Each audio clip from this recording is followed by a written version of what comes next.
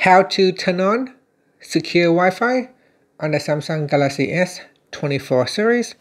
First, tap on the home button to go back to the home screen.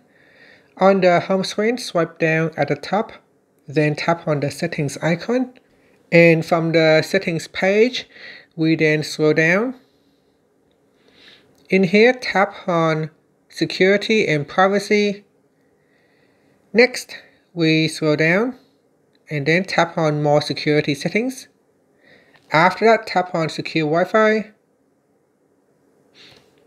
And then tap on the turn on button or the protect button. Now, secure Wi-Fi isn't available in all the different countries or region. So in my region, it says that secure Wi-Fi isn't supported in your Samsung's account country. So we need to contact customer service for more information. So I'm just going to tap on OK.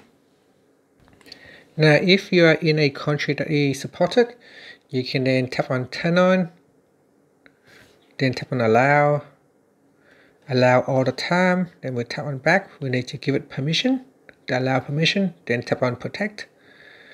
And that's it. So our secure Wi-Fi is now protected. Now remember, just then it's my account countries is not supported. So all I have to do is simply sign out of the account and sign in into another Samsung account in a country that it is supported. And that's it. So here I've got the protection plan, 1 gig per month, free. So if I tap on that, we've got the protection plan right here. We can upgrade it. If you wanted to upgrade your Wi-Fi, secure Wi-Fi. And then we've got protection activity.